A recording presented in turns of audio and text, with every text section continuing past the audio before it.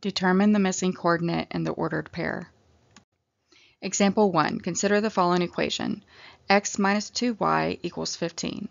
Step 1. Determine the missing coordinate in the ordered pair, -1, question mark, so that it will satisfy the given equation. So the first thing we need to know is what value is that -1 in the ordered pair. Since it's the first number in the ordered pair, it's going to be our x.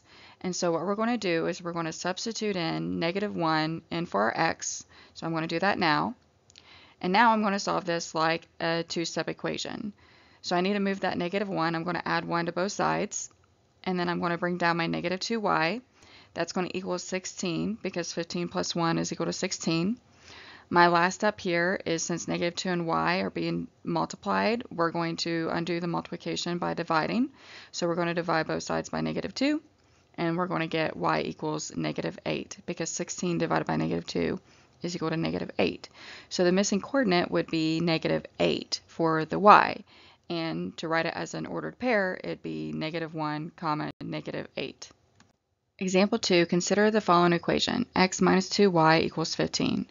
Step 1, determine the missing coordinate in the ordered pair, question mark, -4, so that it will satisfy the given equation.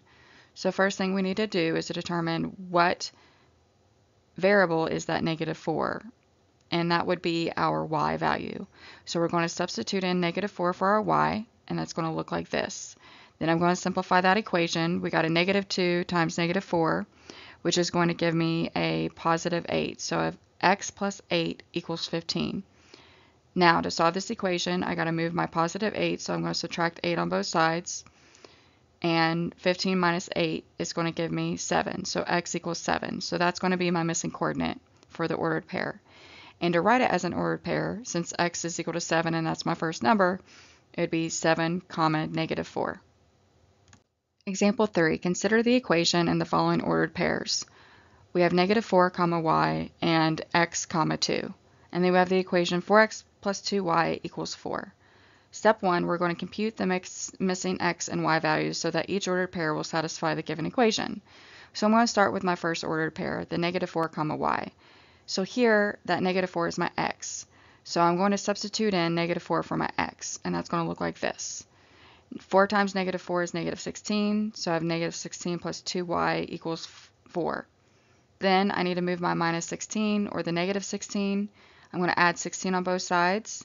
So then I'm left with 2y equals 20 because 4 plus 16 is 20.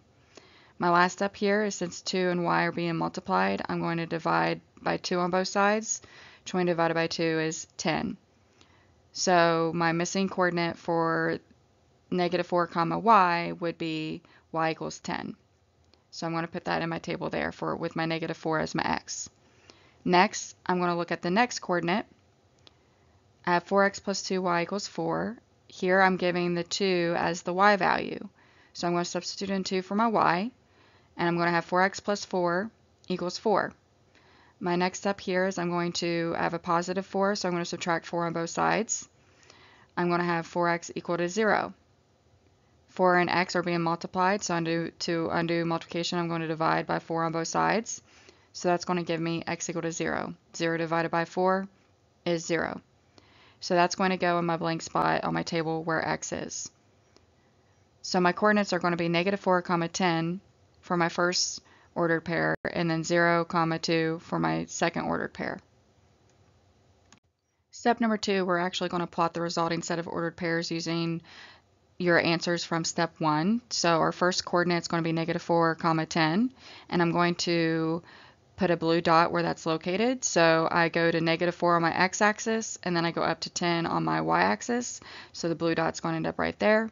And then for my second point, 0, 2, I'm going to put a red dot where that's located. So it's not going to be on my x-axis at all because it's 0, and then it's going to go up 2 on my y-axis.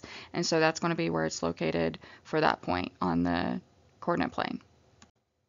Example 4, consider the following equation, x plus 2y equals 5.